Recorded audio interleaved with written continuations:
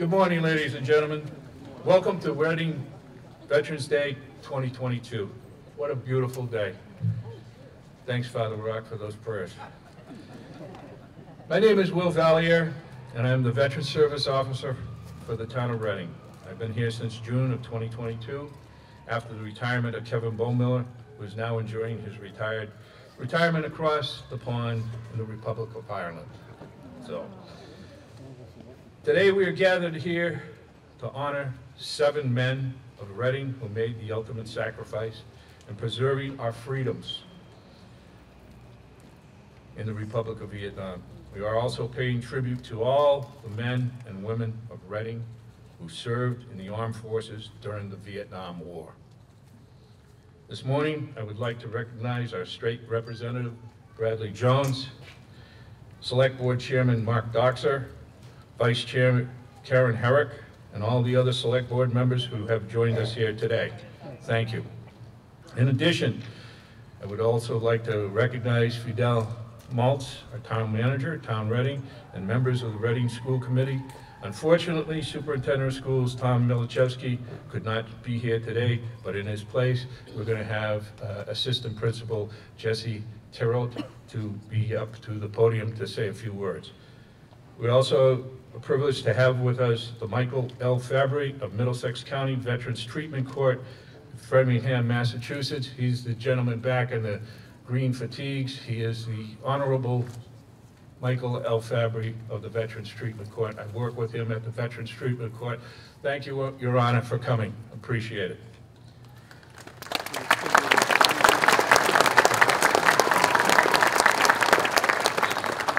Lastly, and most importantly, I want to welcome the Gold Star families, all of Vietnam veterans and the veterans of all eras who honor us with their presence today. Father Rock.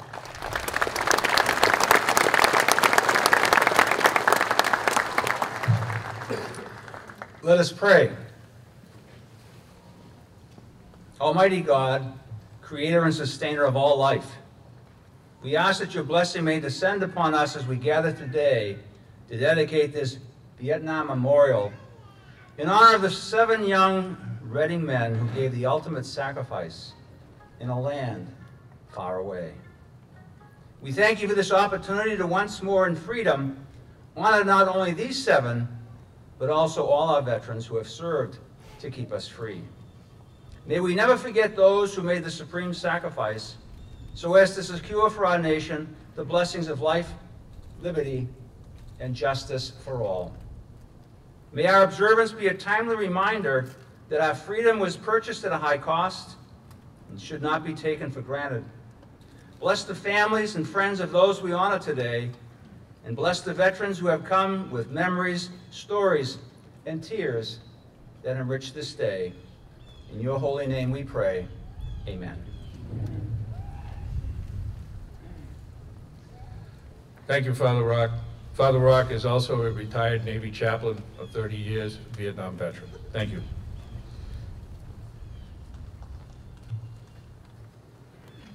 Please rise and remain standing for the presentation of the colors. At this time, I'd like to introduce you, our town manager, Fidel Maltz.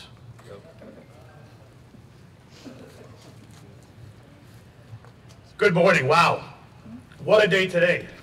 Not only all of you, but the weather has certainly cooperated and stayed away. On behalf of the town of Reading, I want to say thank you foremost to all the veterans and all the families who are here today. I also wanted to say thank you to everyone who participated in the incredible memorial that is behind you. It certainly took a lot of work and a lot of effort, and we are so very happy to be here with you today. Thank you.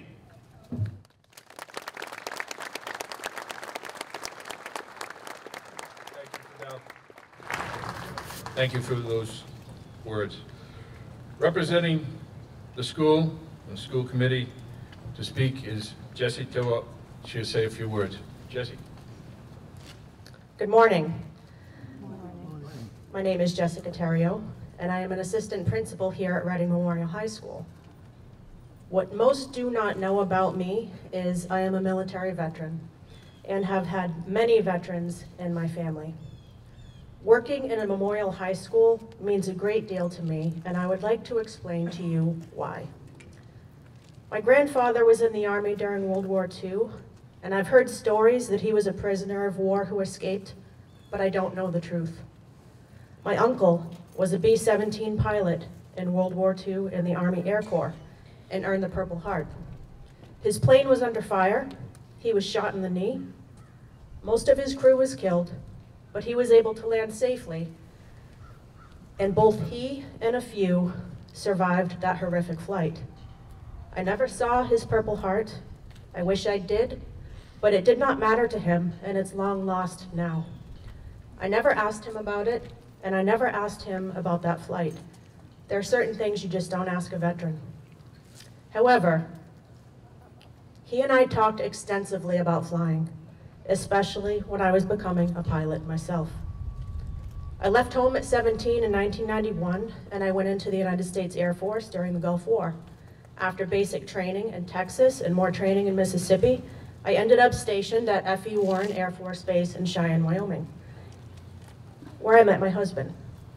We served the rest of our military careers together, both in Wyoming and at Otis Air National Guard Base here in Massachusetts. We are now beginning the wind down of our careers.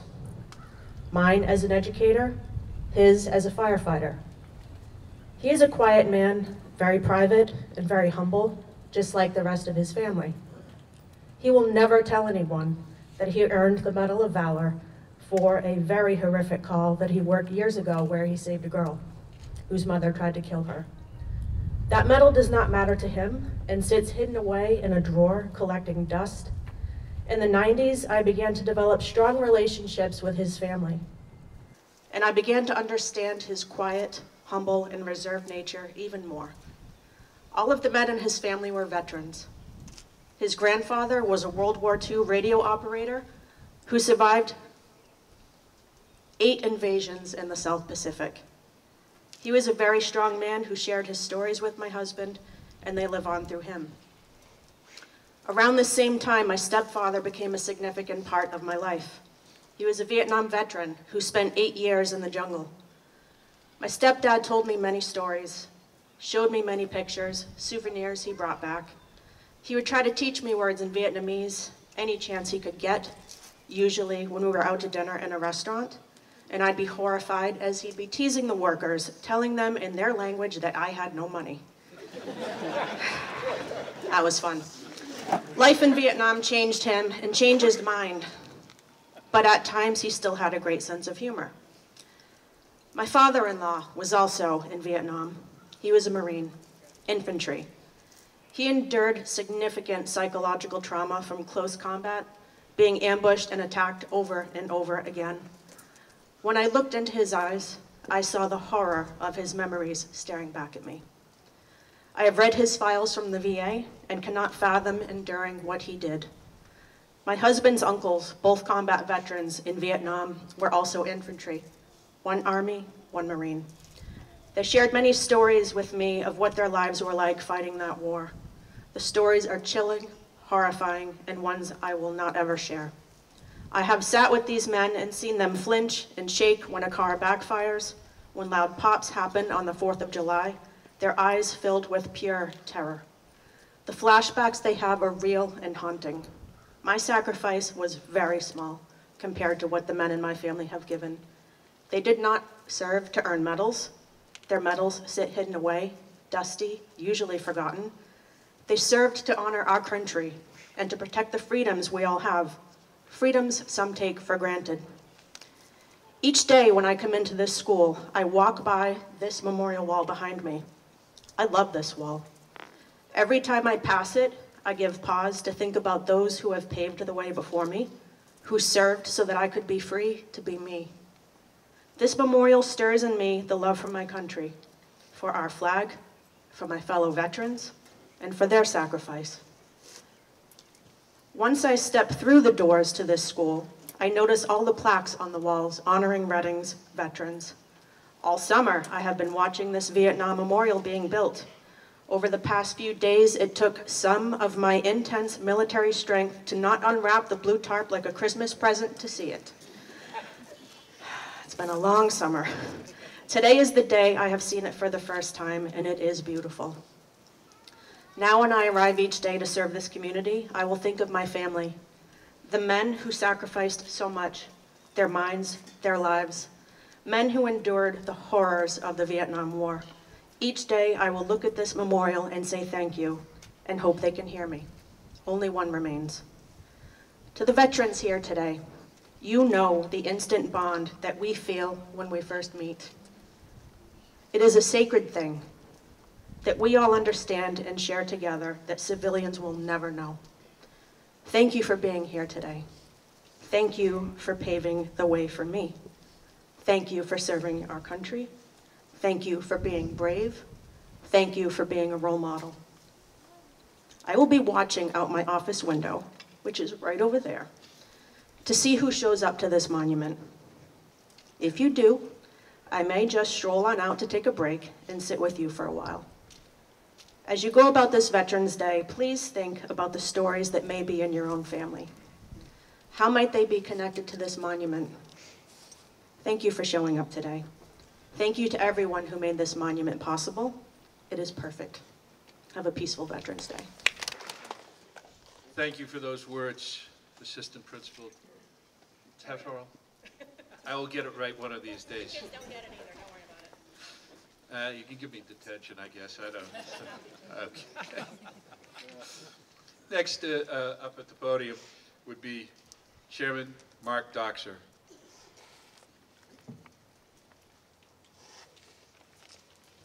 Thank you, Will. Good morning, folks. It is my honor and privilege to be able to read a proclamation from the Governor and Lieutenant Governor of the Commonwealth of Massachusetts. A proclamation. Whereas, since the Commonwealth's colonial days, thousands of men and women have served our country in defense of freedom and liberty. And whereas on November 11th, 1918, the armistice was signed in the forest of Compiègne by the Allied nations and Germany, ending World War I, the war to end all wars after 4 years of conflict. And whereas, since that day, every November, people from around the nation have gathered to honor our veterans. And whereas there are approximately 300,000 veterans living in Massachusetts. And whereas today, we are reminded of the great sacrifices and contributions our veterans have made to our country. And whereas we honor and salute those who served our country throughout the generations with honor, patriotism, and courage. And whereas it is appropriate that all Massachusetts citizens remember the bravery of those who served their country so that their dedication and sacrifices serve as a reminder of the cost of our freedom. And whereas in November 2022, the world will commemorate the 104th anniversary of the armistice that ended the fighting in World War I at 11 a.m., November 11th, 1918, the 11th hour of the 11th day of the 11th month. Now therefore, I, Charles D. Baker, Governor of the Commonwealth of Massachusetts, do hereby proclaim November 11th, 2022 to be Veterans Day, and urge all the citizens of the Commonwealth to take cognizance of this event and participate fittingly in its observance. Given at the Executive Chamber in Boston this 11th day of November in the year 2022 and of the independence of the United States of America, the 246th.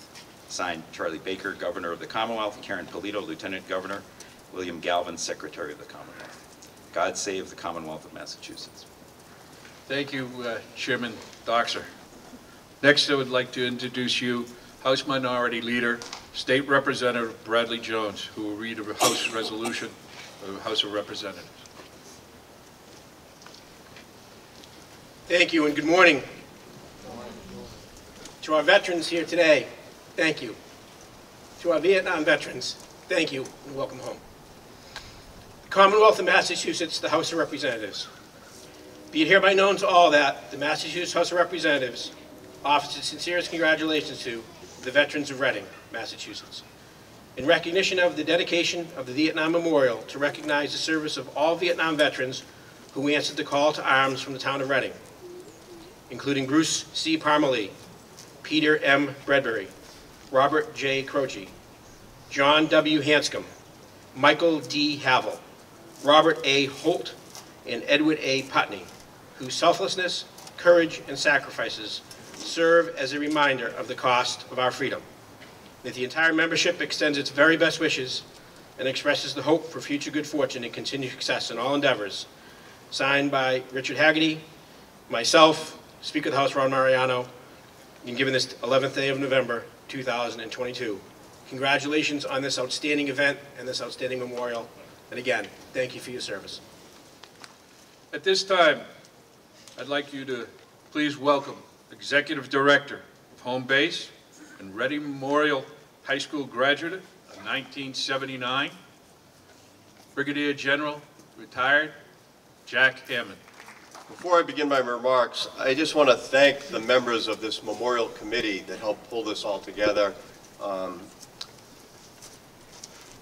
As you can imagine, this is not an easy thing to kind of pull a group of people together during the height of the pandemic, et cetera, but it was a labor of love for each of us.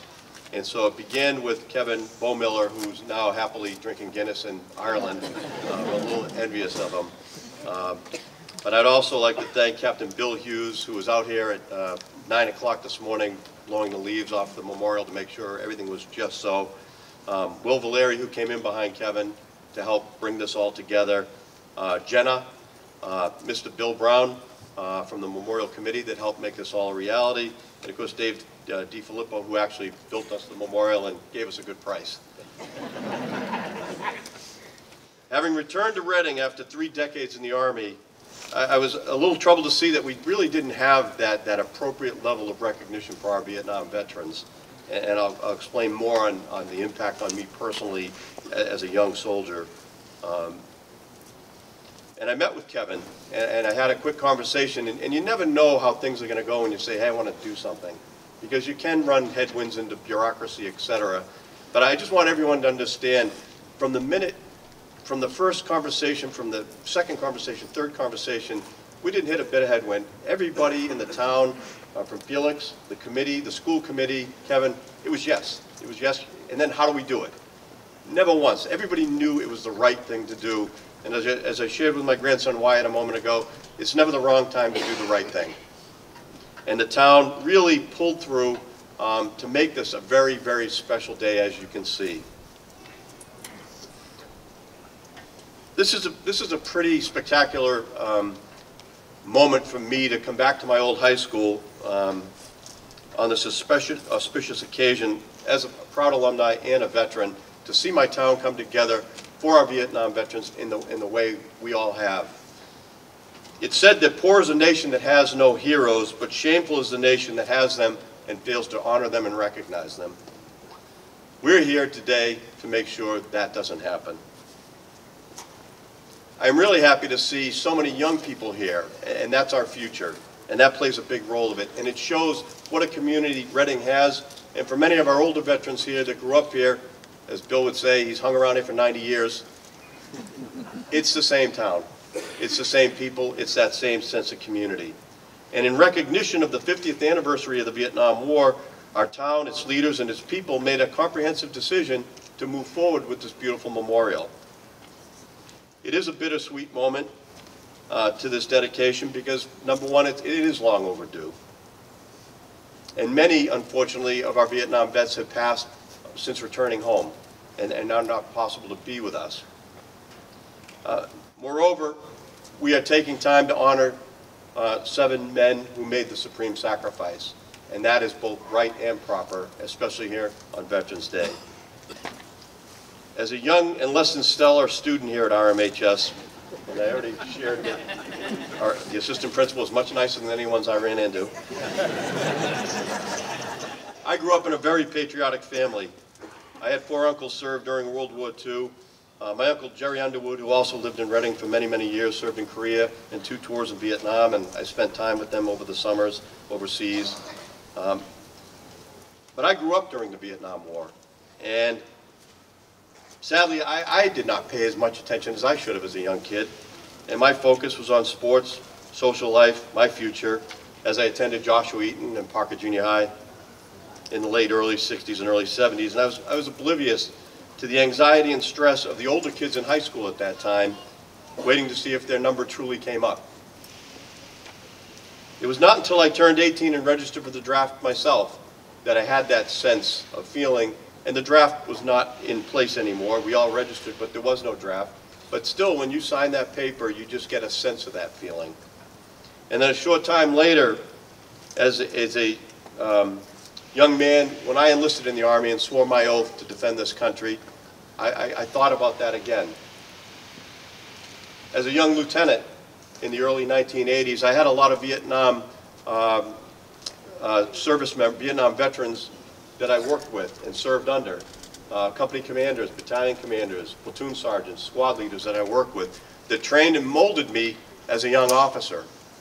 They passed the lessons on that they learned from the soldiers that came before them. And that's what we've done for hundreds of years here in America. I would like to share that one of my best friends in the United States Army, closest comrades, served with me in Fallujah in 2003, was a young man of 17 when he enlisted in the Army and served his 2 tours in Vietnam, went on to serve in the Gulf War. And this legacy of knowledge that gets passed on from one generation to the next continues. And I'll share how the coaches got involved with us and trained us, because my coaches growing up, many of them served in World War II and in Vietnam. In preparing for today, my good friend Captain Bill Hughes, who's a Desert Storm veteran from the Marine Corps, led our efforts to look into the backgrounds of the 7 young men who you see behind us here, young men from Reading who made the ultimate sacrifice, and we attempted to connect with as many of their families as we could. We felt it was important to learn more about their stories and bring them to life again. We learned that PFC Bruce Parmalee, who had been wounded by shrapnel, refused medical attention and exposed himself to further enemy fire so he could care for a wounded Marine in the open, selfless service. He further demonstrated this uncommon valor by later refusing medical evacuation when he had the opportunity, offering his spot on the helicopter to another Marine. He stayed in the fight until he was later mortally wounded by an enemy sniper. We learned that Captain Robert Holt left high school, went to Phillips Academy up in Andover, played basketball for Duke, became a Marine, then a navigator for an F-4 Phantom jet, and was shot down over Vietnam in 1968. His remains weren't recovered until nearly 3 decades later, when he was brought home. We also learned that the Hanscom family was notified of their son Jack's death. At that time, a future Vietnam veteran was playing in the house with their son, and he would later serve in Vietnam. Every one of these young men grew up in this town, played in the same parks, and went to the same schools as each one of us. Selfless service, valor, intrepid actions, and conspicuous gallantry are words used to describe the conduct of these forever young men. This also describes the millions who returned home, some of whom are here today with us. As you read these names and look at the pictures, I hope you're struck with the same sense of awe that I felt when I saw how young they were. Having led multiple commands overseas, I was always taken back when I saw the young age of the soldiers who served alongside me in combat. But they do grow up quickly. So please take a moment later on today and read the placards before you leave, and then take a look at your sons and daughters, and then say a quick prayer for both the warriors and their families. We cannot undo the pain caused by the thoughtless and despicable behavior exhibited towards our Vietnam veterans when they return home. But we can commit to never ever doing that again, and recognize that no soldier ever chooses the war we fight. That difficult decision rightfully belongs to the civilians we elect. The 58,220 men and women who died in Vietnam, along with the 2.7 million who served there, and the millions of more who were deployed across the world, standing watch for this nation, did not make these decisions. They simply answered the nation's call to duty, just as Americans have done since Joshua Eaton did during the American Revolution, and they have earned our eternal gratitude. I would like to ask every veteran who served in Vietnam and veterans who served during the war that are here today to please stand so that we can officially welcome you home and give you the proper thank you you deserve. For every soldier, sailor, airman, Marine who serves in combat, there's a family left behind that waits each day with dread, fearing a knock on the door from a uniformed member bringing the worst news a family could ever hear. Today, we have several families that received that knock and were notified that their Marine or soldier was dead. We as a nation refer to these people as Gold Star families. And I would like to ask these people who are with us today, our Gold Star families, to please stand so that we can provide you our support and recognition for the sacrifice that you endured with the loss of your service members. So could all the Gold Star families please rise for a moment. Finally, I'd like to express my appreciation to we call them Blue Star families, for the warriors who went overseas, the families that remained behind and worried about them. Jerry Mullen and her family are here. Her father did serve 2 tours in Vietnam, but he's unfortunately one of the gentlemen that did not make it to this ceremony. So all the family members who had brothers, sisters, and parents that went to war, please stand so we can thank you. Now, I have the distinct honor, and as I shared a moment ago, the military rests, we stand on the shoulders of those who come before us. We learn from others, but we don't always just learn from the military leaders. And I have the distinct honor to introduce our next speaker. As I mentioned, a lot of this institutional knowledge is built over time. And for me, it was the veterans of Vietnam who passed on these pieces of knowledge to me. I hopefully in turn pass those same pieces of knowledge on. And I had to divert for a minute because I ran into a gentleman today, and this shows you the multi-generational piece of Reading where I learned from folks here. I hopefully passed it on. In the middle of a firefight in the city of Fallujah in Iraq back in 2003, there was a young soldier sitting next to me, and there was a break in the fighting for a second, and I just looked over to break the ice and I said, "Where are you from?" And he said, "Reading, Mass." What are the odds? And so that young man was a buck sergeant in the Army. He came home and became a U.S. Army Green Beret. And he's here with us today, and he's retiring next month. And I'd just like to give a shout out to Sergeant Major Glenn McNulty, who's with us. But those lessons are not limited just to the military. They're often passed to the next generation by coaches and teachers. One such person is Hal Croft. Mr. Croft was a longtime resident of Reading, former member of the school committee. Hal was an esteemed teacher of English and a coach at RMHS. During his tenure, as many of you know, the boys' track and field coach, he did not lose a dual meet from 1971 to 2001. The streak is a nationally recognized record with 29 straight league titles and 252 consecutive dual meet victories. It's amazing. As an unimpressive 220 hurdler, who was less impressive with the discus on the 1979 team, I watched Coach Croft tirelessly work with each of our members of our team to maximize their potential. Our little town of Reading was not blessed with the fastest runners in the country. We just had the best coach, a man who committed to working with young people, instilling a sense of discipline that is required to grow, and to teach them to reach for the stars. Each of these championship teams had 100 or so members, and if you think about the cascading effect of 30 years of teams of 100 that were growing and growing and learning about discipline, commitment to excellence, you get a sense and feel for this. Now, I don't want to paint too flowery a picture of Coach Croft, and to say he could be a bit prickly is like saying the water off Kennebunk can get chilly.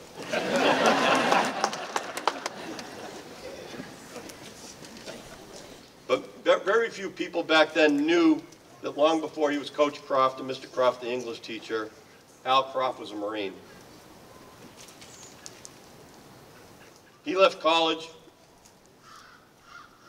he had a deferment, waived it, joined the Marine Corps, and as a private first class and a rifleman with K Company, 3rd Battalion, 3rd Marines, in 1967 in Quang Tri Province, he earned both the Bronze Star Medal for Valor and the Silver Star Medal. as well as the Vietnamese Cross for Gallantry. I would like to just ask Captain Bill Hughes to come forward and read the citation from the Silver Star for those who aren't familiar with it. Good morning. The President of the United States of America takes pleasure in presenting the Silver Star to Private First Class Harold Allen Croft, United States Marine Corps, for conspicuous gallantry and intrepidity in action while serving as a rifleman with Kilo Company, 3rd Battalion, 3rd Marine Regiment, 3rd Marine Division, Reinforced Fleet Marine Forces on 25 March 1967 in connection with operations against the enemy in the Republic of Vietnam.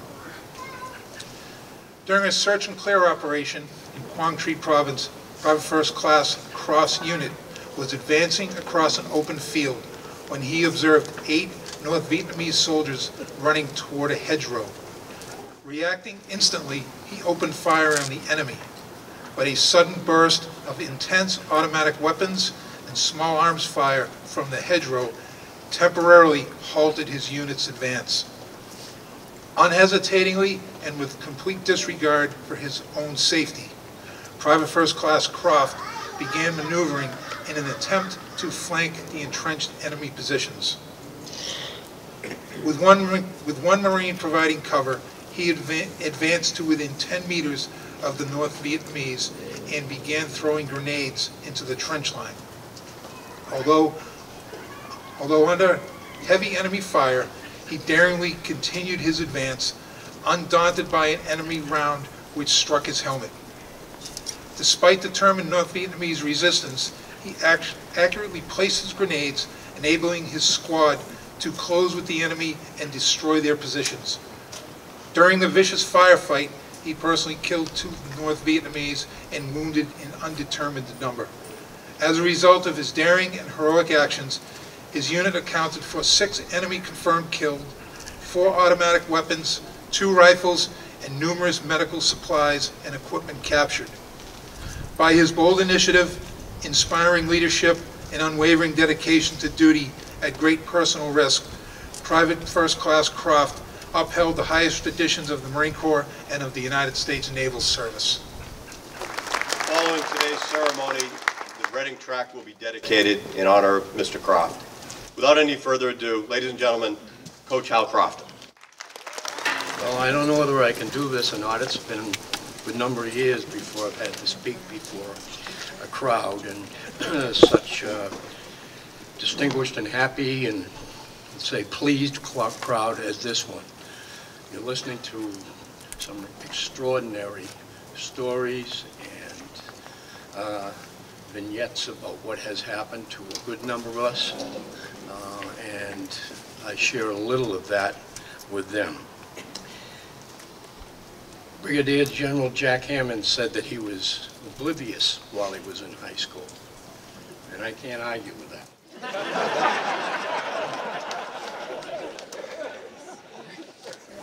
But at one point or another in the Gulf War, he was in charge of probably all of our services at the time, both in Iraq and Afghanistan. So you have a true American hero on this premises. And he continues it day in, day out, week in, week out, month in. And the man works with intrepidity. See? He works hard.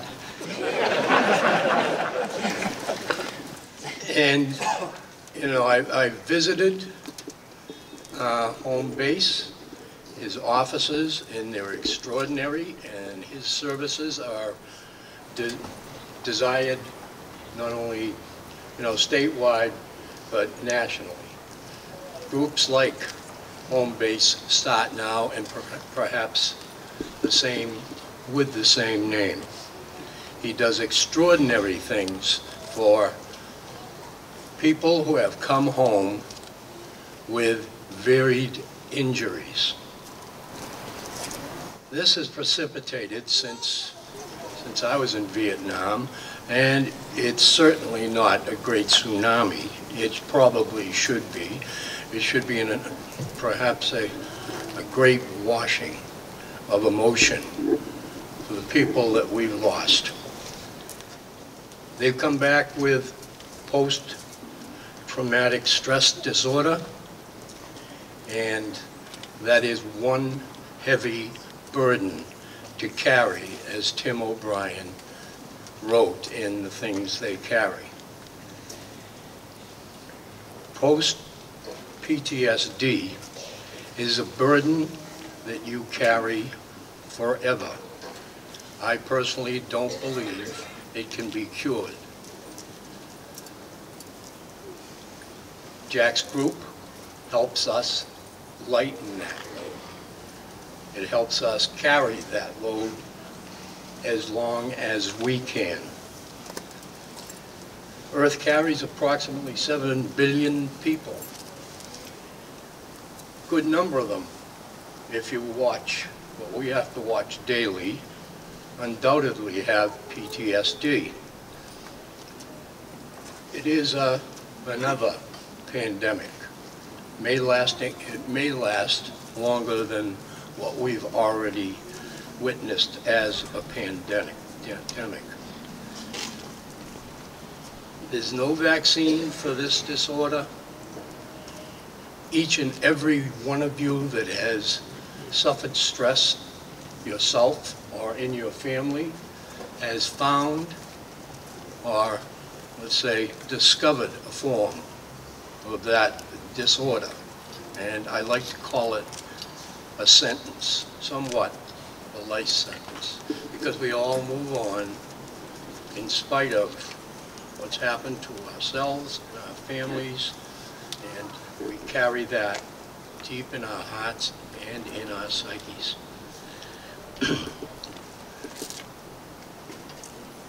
PTSD's perpetual sentence has been projected on the screen of my mind for as long as I can remember, looking down on the 6, actually that document is a little skewed, on the 6 North Vietnamese whom my platoon takes credit for having killed.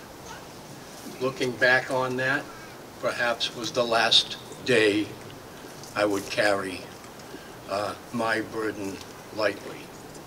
It stifled me, it stunned me, and I moved on, afraid to make friends because I didn't want to see that happen to them.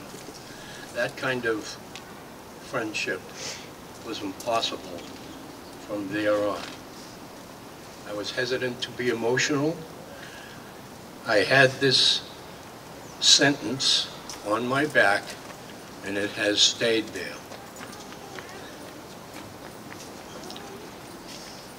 The aftermath of that rapid, rapacious struggle will be in my psyche, behind my eyes. It's on the screen at the back of my skull, as long as I can carry it. Thereafter, 1 month to the day later, K-33 moved up a hill entitled or numbered 861. My company was assigned to clear the peak. There had been some supporting artillery, but not too much. And we slowly made it up and made it towards the peak and the tree line that was up there. As we moved forward, that entire tree line exploded in our faces. There were 97 of us. 27 were capable of walking down the next day. Fire everywhere, horrors which I probably shouldn't be mentioning now. And that was happening just to us during the time we were pinned down. We stayed there that night, and before the night settled, I did get a hold of a corpsman's bag, moved amongst the people I could help. there weren't many, and I failed. I had gone into the opposite arena of trying to save somebody in a battlefield rather than kill them. And it didn't make any difference. I helped maybe 2, and those 2, I'm not sure, made it out. The fog settled in on us. We woke up the next morning, still the fog on, and it slowly burned off, and myself and 3 others were still there next to the tree line. Most people have been evacuated. We had still at least 1 down in shock.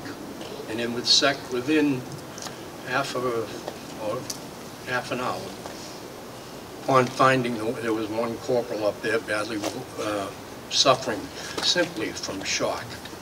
Not physically, but simply from shock. And we hear the word all the time, oh, I'm shocked. No, you're not.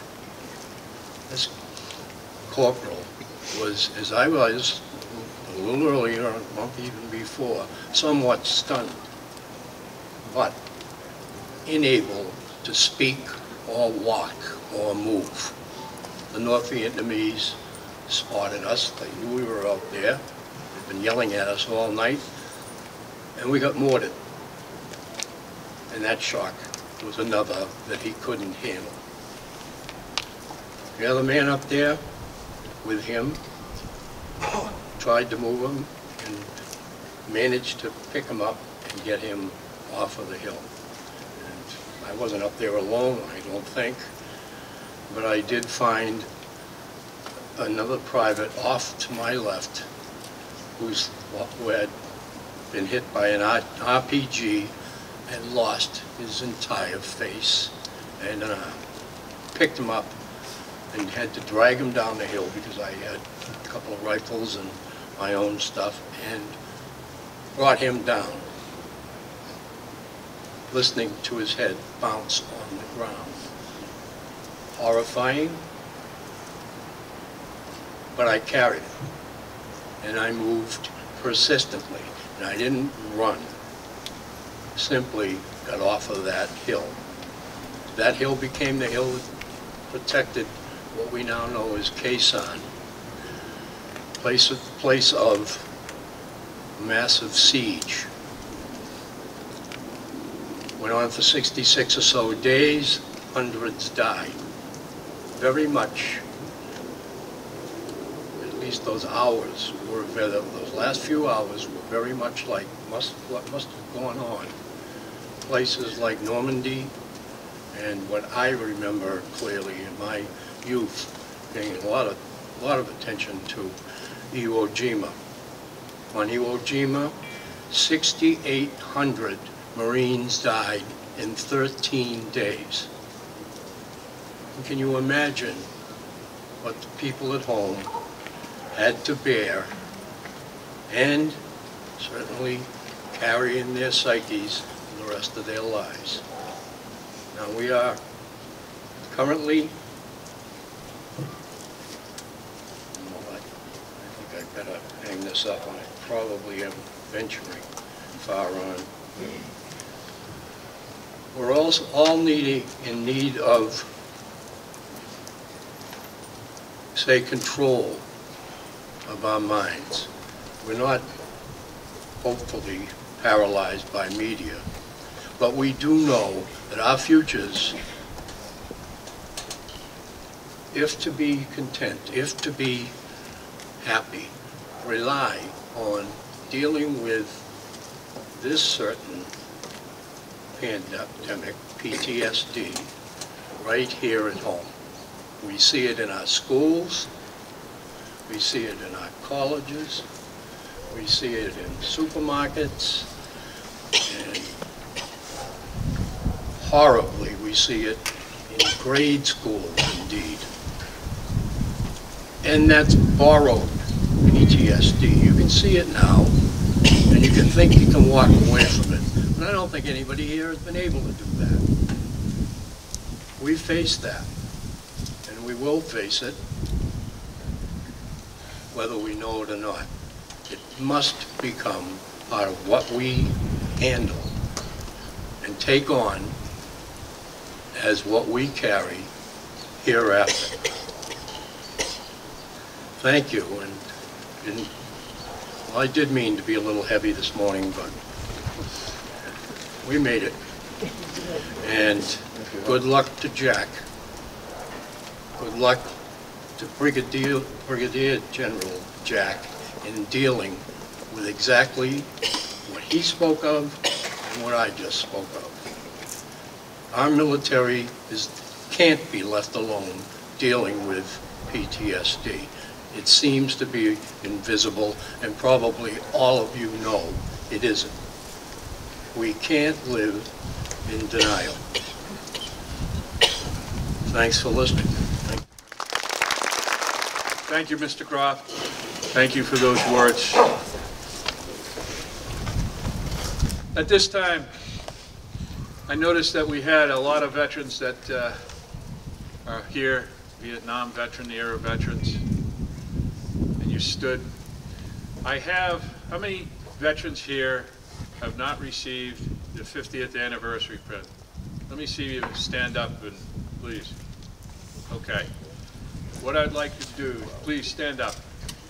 The pin that is being handed out to these Vietnam veterans is to recognize and thank and honor the United States military veterans who served during the Vietnam War. The presentation of the pin and the symbolism, the eagle represents courage, honor, dedicated service to our nation. As one of the most recognizable and notable American symbols, it is emboldened with the distinction of the numerous military insignia.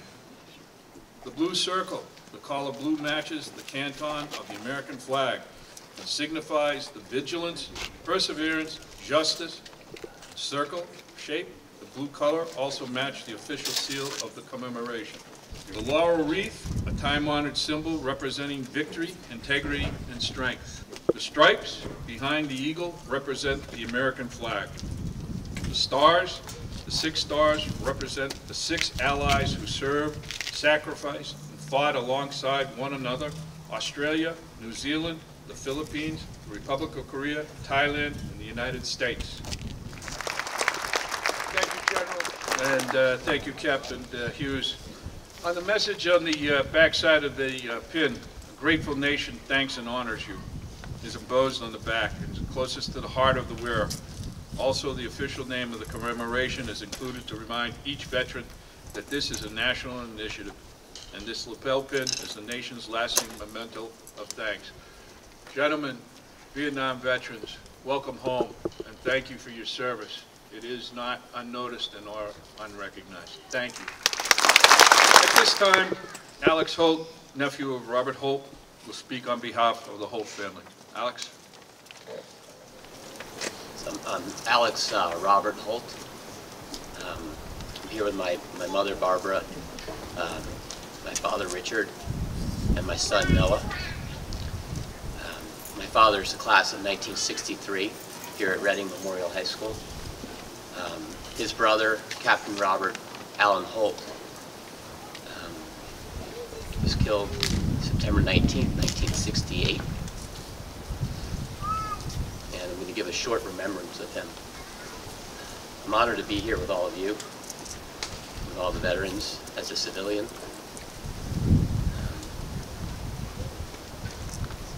I was thinking about what it means to remember somebody you never met. I was thinking about what it means to remember someone you never met.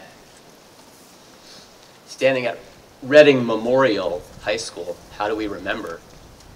And I think the lesson for me is we don't forget. We don't forget the ultimate sacrifice. And so this memorial, I look forward to coming and visiting it often. September 19th, 1968, Captain John LaVue and my uncle, Captain Robert Holt, were flying in an F-4B Phantom II as part of the Marine Attack Squadron. The 554 Tigers, they were referred to, I believe, stationed in Da Nang. They were shot down. They were missing in action. Bob was 25, my uncle. Here in Reading, my dad was 23. His father, Cliff, was 51. His His mom, Shirley, was 50. Just like that, life changed. They had a service at the Old South Methodist Church here in Reading. I sometimes think how hard that must have been. I'm here today to celebrate Bob's life, to celebrate the courage and service and sacrifice that he made and that all people make who serve in the military. In 1992, the Department of Defense, the POW MIA accounting agency, did site excavation in Vietnam. Imagine what those years must have been like from 1968 to 1990s, missing in action. I wonder what that must have been like for my grandfather Cliff, maybe having some dream that Bob would be found. In 1999, they officially identified the remains of John LaVue, Captain John LaVue and Captain Robert Allen Holt, and they brought them home. There was a service at Forest Glen Cemetery here in Reading for my uncle on his what would have been his 55th birthday. A month later, at Arlington Cemetery, there was a full military honor service for these two courageous men. In 2007, I was in Vietnam. I was teaching English and traveling. My family came over, and we went to the site where my uncle's plane had crashed.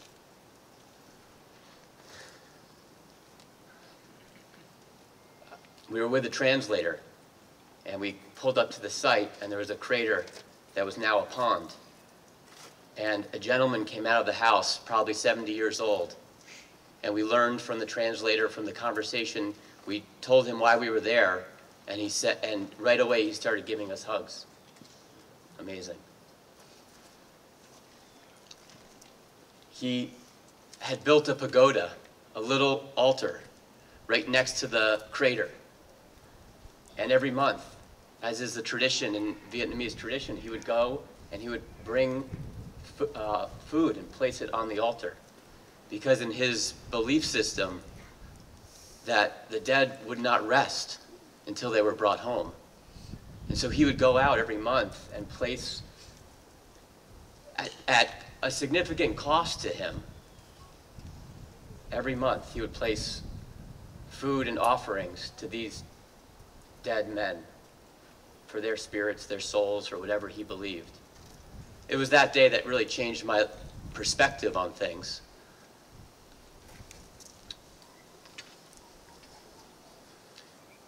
And lastly, I'm here with my son, who's 8 years old, and he's in 3rd grade last year. In 2nd grade, they wrote an autobiography. And I didn't get to read it until the day I came into the school when he presented it. And he had one page on who's my inspiration in my life. Bob, his Uncle Bob, was his inspiration. And so I hope I try to bring forward the courage that he had, the sacrifice he made, and the service he had into my life today. And I thank everyone who was part of building this memorial on behalf of my family. Thank you. Mr. Parmalee, would like to come up and say a few words. Thank you all. Thanks to the town of Reading and the people who worked so hard to do this. It means a lot. I was going to come tell you about my brother's heroism, but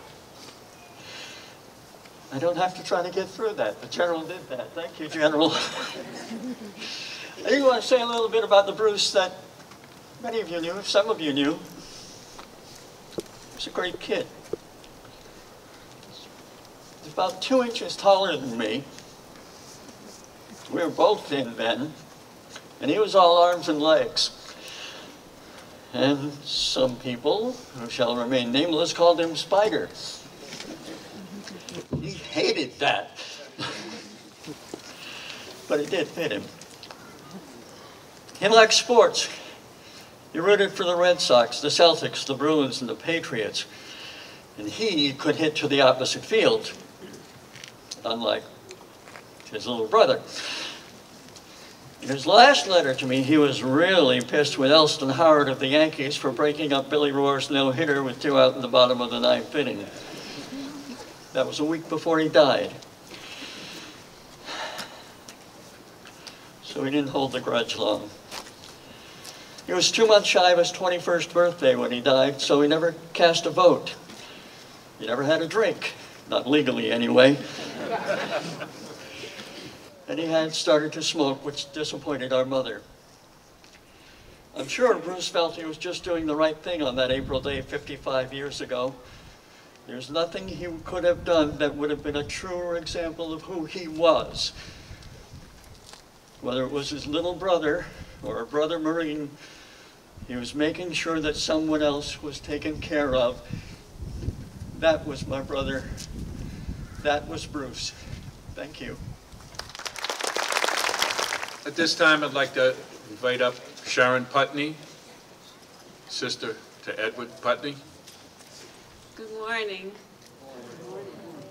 I'd like to thank all of you who have organized this enormous, wonderful tribute to the boys who lost their lives and to all the veterans here who served to help us stay free. I want to thank all of you who have kept Eddie's and the other boys' memories alive. For the ones that have gone to the cemetery, who've left flowers and tokens and mementos, for the kind words, the postings on the email, all are very special and mean a lot. I'd especially like to thank the class of 1964 and Peter Murphy and Dottie Richards Heselton, who led a campaign to raise scholarships for their classmates who lost their lives. And they did this for over 40 years. So I thank them. Eddie enlisted in 1968. He went in with the commitment that he'd do the very best he could, and he went to the head of his class and he became a Green Beret. He was so proud to be in the Special Forces. But unfortunately, partway through his tour, the Army needed combat engineers, so they recruited 130 Special Forces, Eddie among them, to be squad leaders.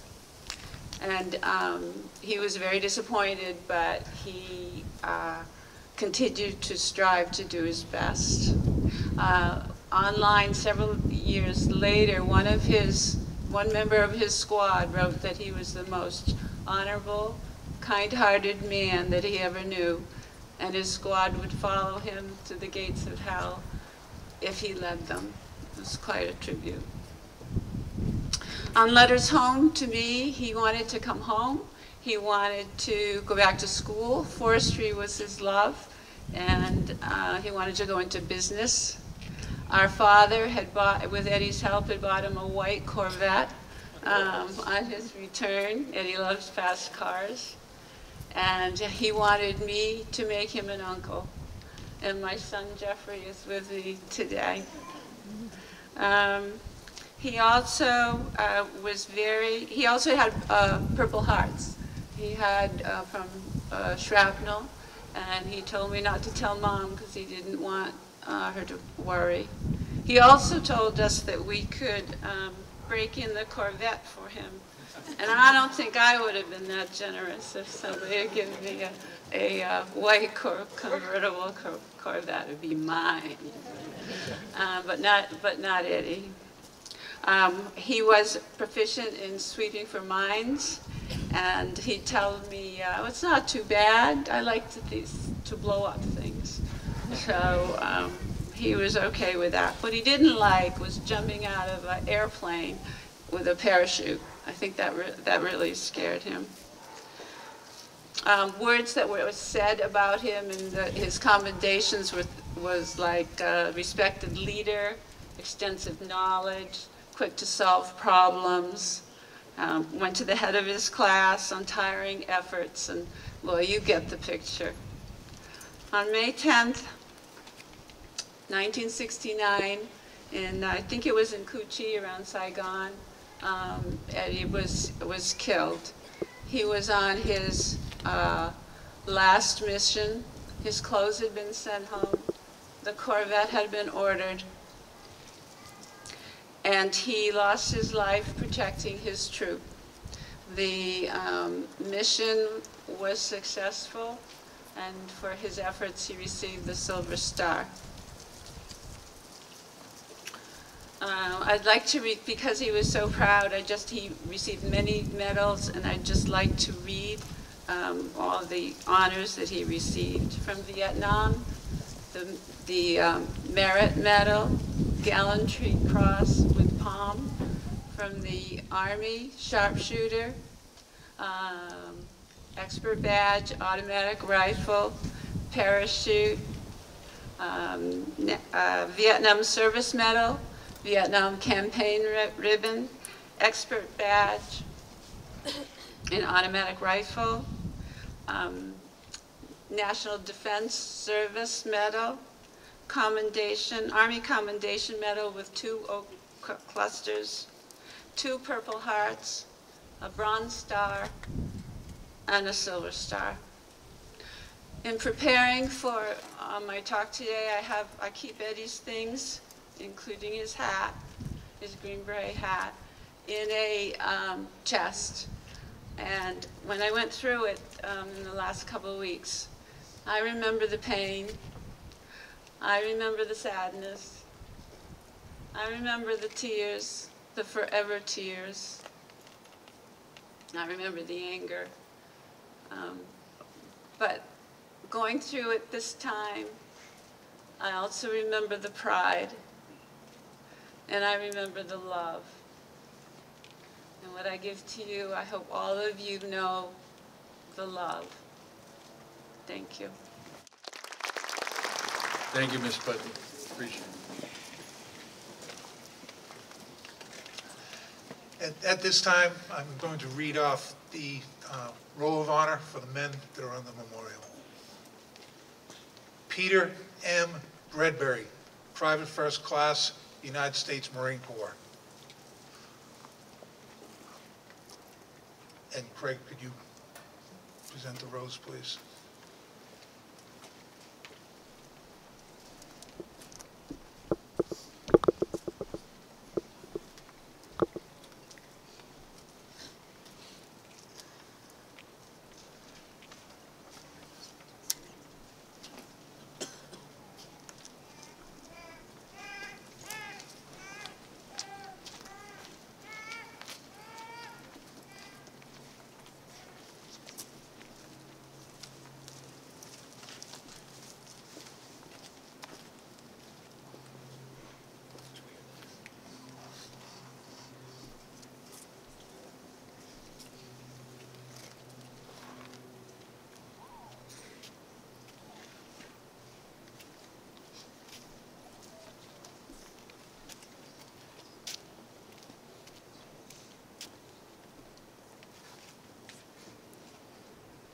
Robert J. Krause, Lance Corporal, United States Marine Corps.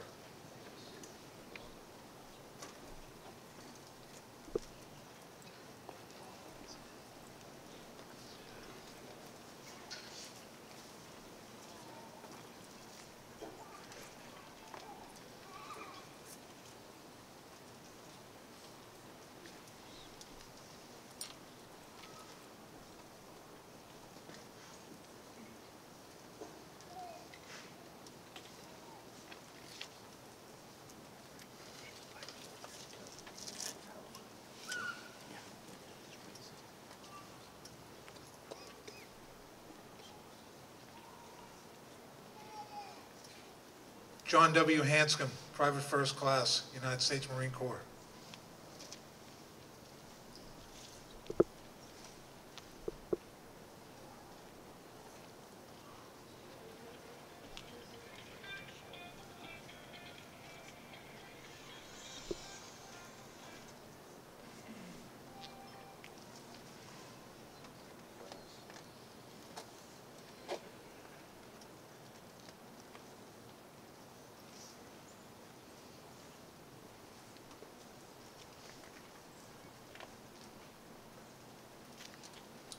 Michael D. Havel, Specialist, 5th Class, United States Army.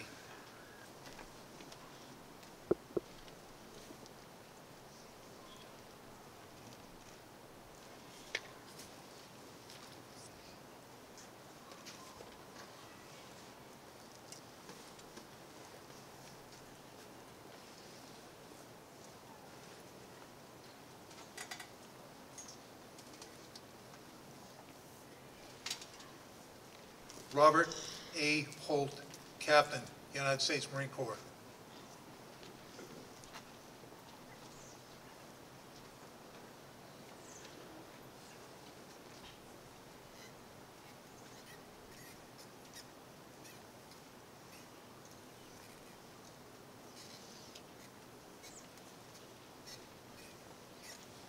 Bruce C. Parmalee, Private 1st Class, United States Marine Corps.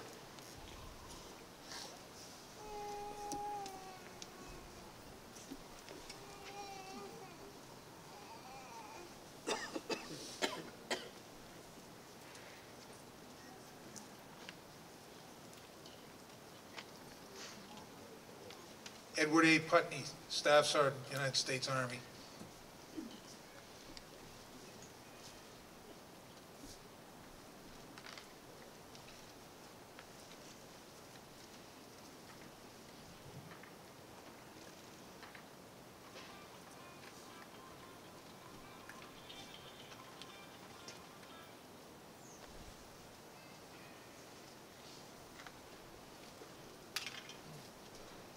At this time, I'd like to ask Roger Parmalee and Richard Holt to step forward and place a wreath at the base of the memorial.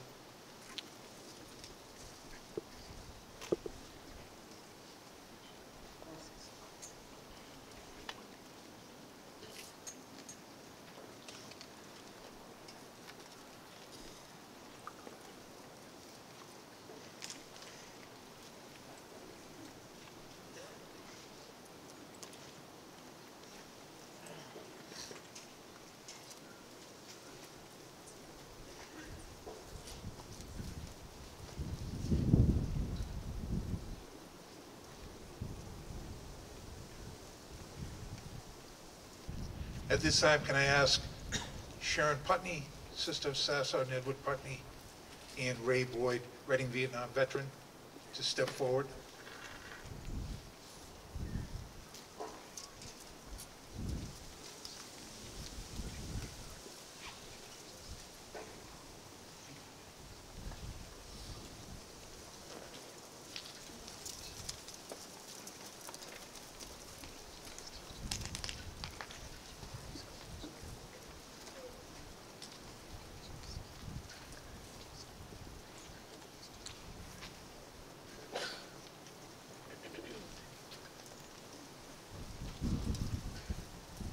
This time, the Reading Memorial High School Band play America the Beautiful.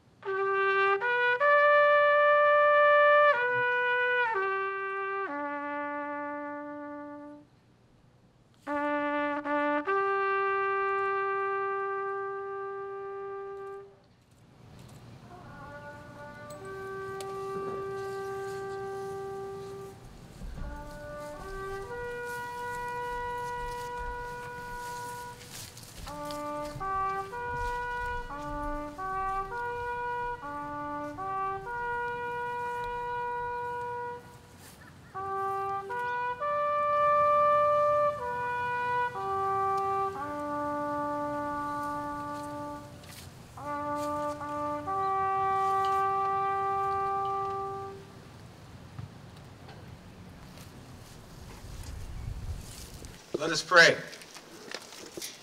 As we depart from here, may the Creator and Sustainer of all life bless our memories, as we pledge that the sacrifices of Peter, Robert, John, Michael, Robert, Bruce, and Edward will be remembered, and that to honor them we will work diligently for peace, so that our children may know a world without war. In your holy name we pray. Amen.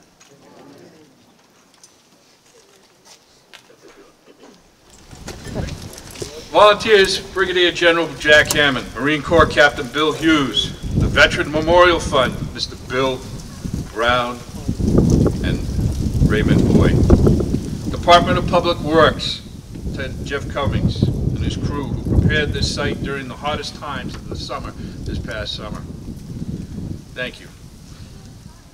And the countless number of my co-workers who contribute substantially to today's ceremony. Thank you all. Thank you. A special thank you goes out to the Reading resident, Dave DiFilippo, president and owner of Woodlawn Memorials of Everett, Mass. Through his generosity and expertise, this memorial and the benches that you see were manufactured in Vermont and transported here to this site, where they were erected by his two sons and his employee the other day. And I want to thank them from the bottom of my heart for making this such a wonderful event. I also want to thank my predecessor, Veteran Service Officer Kevin Bowmiller, Commander, United States Navy retired, who gave me the marching orders to get this project done. It was my privilege, sir, to carry out your directive. Thank you to the residents of Reading who came out to honor these veterans today. Thank you very much. Thank you all. This concludes our ceremonies. Will be followed by another dedication to Hal Croft down at the track, so please stay and go down for the dedication. Thank you one and all.